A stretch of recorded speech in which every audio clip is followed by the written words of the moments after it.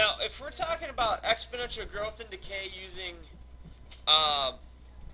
some different ideas and kind of taking the ideas that you've used before to the next level, here's some different ideas that you're going to want to deal with. Now, here's an example. This is about radioactive decay. You have 10 grams of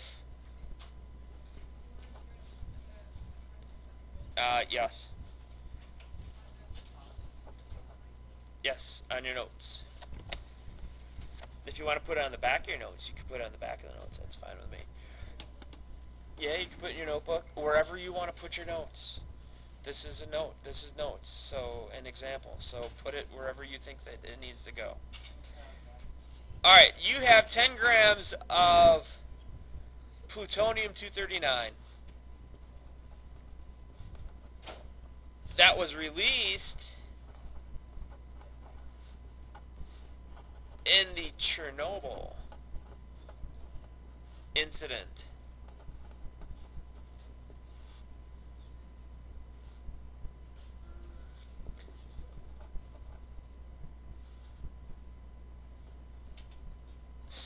Chernobyl. Chernobyl. This was a nuclear accident that took place in right around either late 80s, early 90s. How long will it take to have only 1 gram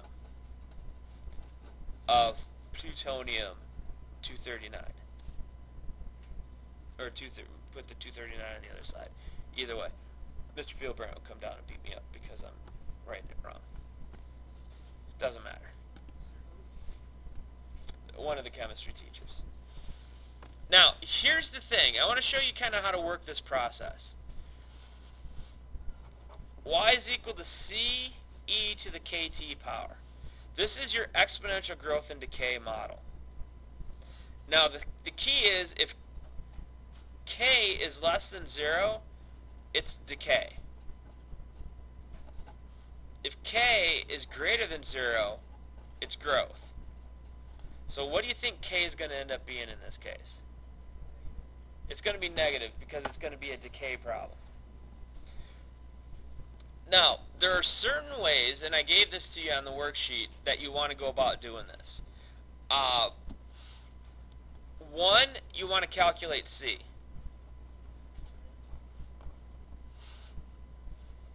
C is a constant, and most of the time when you're dealing with exponential growth and decay, C is going to end up being an initial value. But what you want to do is you want to be able to calculate the C, because sometimes you're not given a time 0 for this, you're given like time 1 or time 2 or something like that. So, but what we're given is, when this happened, when t equals 0, y was equal to 10 grams. So, if we go to the equation, y equals ce to the kt, we're going to end up putting in y is 10, that's equal to c times e. I don't know what k is, but I know my time is 0. So what's k times 0? 0. So I have ce to the 0 power. So what's anything to the 0 power? 1. So that's c times 1, which is c. So what's my c equal to? 10. So I know y is equal to 10 e to the kt power.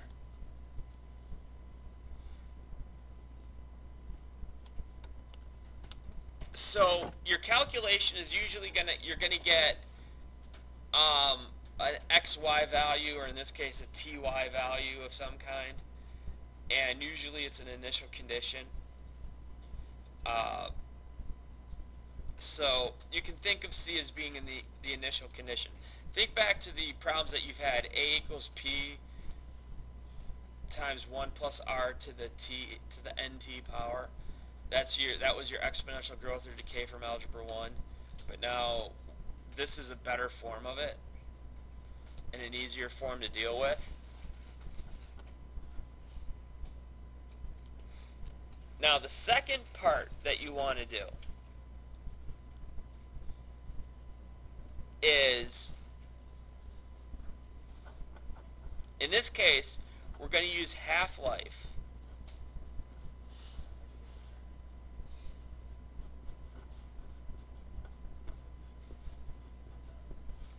We're going to use half-life to find K. Now, for 239, for plutonium-239, what's the half-life? I gave you a list. 24,100 years. So that basically says if you start with 10 grams and you go down to 5 grams, it takes 24,100 years. So that's why a lot of the things that we use for nuclear energy, we have to have a lot of safeguards in place because it takes a long time for that stuff to decay and to get out of there. So now the nice thing is this is the time. This is a Y value. Because now I know when we're talking about half-life, we're talking about, all right, well, now the equation that we have,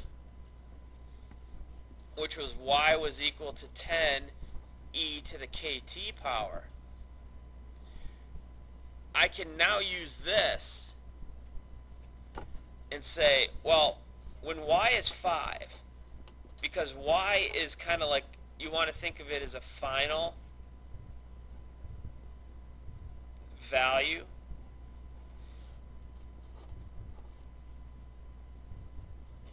How long, what's my T value to get from 10 to 5?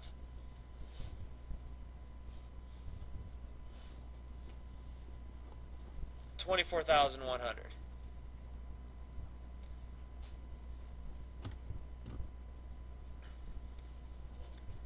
Now, I have an exponential equation here.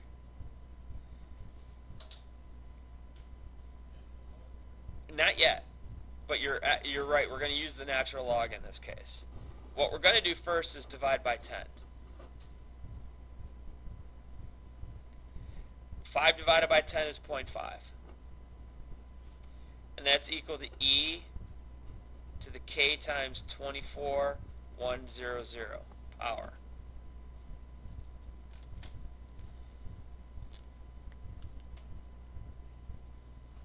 And I'll just put, to remind here, that's your half-life.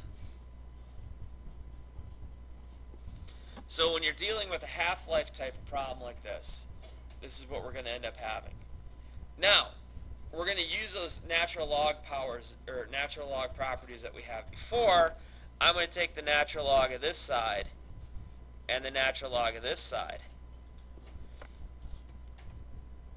And there's a rule that says if you have the natural log of e to, let's say, the a power, it's just equal to a.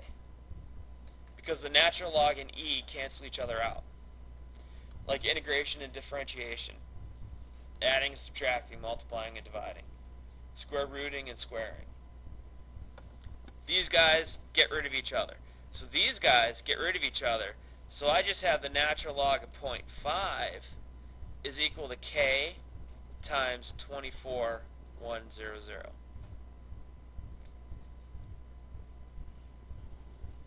Divide that by 24,100. Divide that by 24,100. K is equal to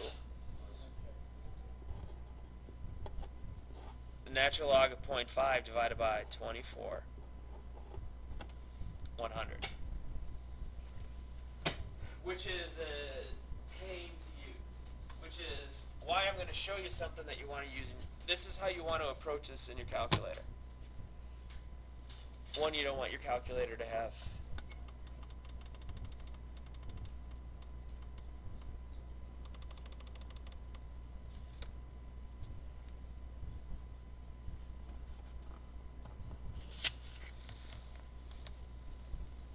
Alright, here we go. Let me move that up a little bit.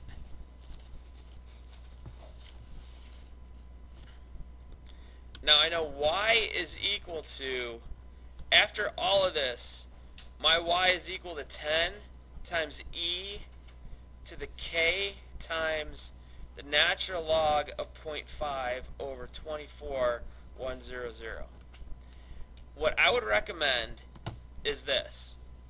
In your calculator, create the fraction, the natural log of 0.5 divided by 24,100, and then put that, like, store that into A, because you get this number with a lot of decimal places and it's pretty unwieldy to use. Above the variable key it says stow with an arrow, so once you type it in and you get outside of it, just hit control variable. That'll say I want to store this into one of these, basically there's a bunch of mailboxes here except for the XYZ. Just put it into A. When you type in A, you're going to get that answer again. So now I have that power. Well, actually, this should be a T.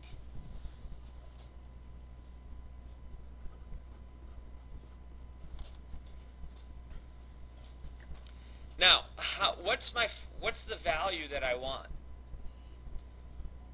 I want T when y is equal to what? 1. So I want T when y is equal to 1. So I want 1 is equal to 10 e to the t power times A.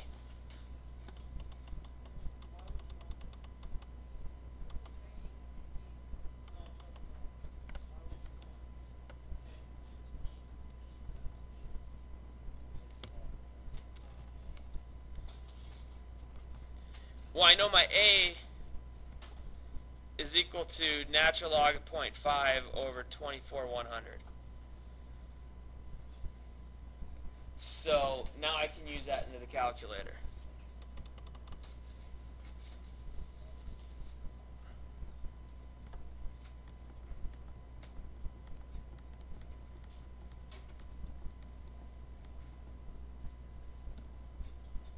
That's a little bit better. So now,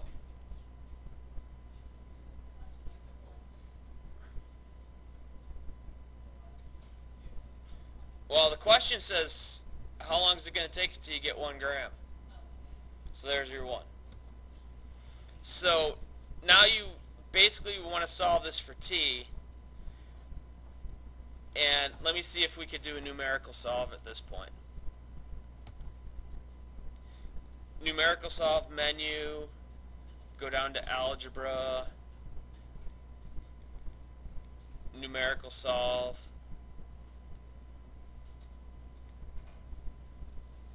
One equals 10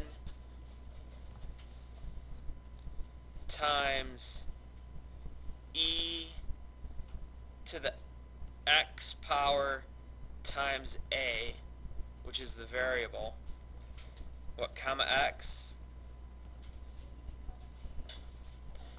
Well, I know we're looking for t, but the calculator really only recognizes x, y, and z as your variables. So I just changed the x to t.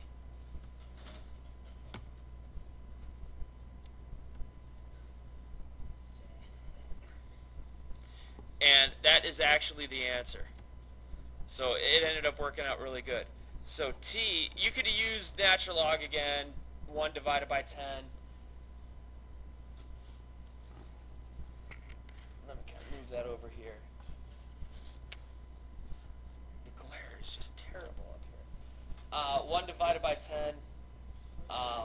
You could have done this 1 divided by 10, then take the natural log of both sides. Natural log of 0.1 divided by a. You would have still got 80,058.5 years. So 80,000, 58.5 years is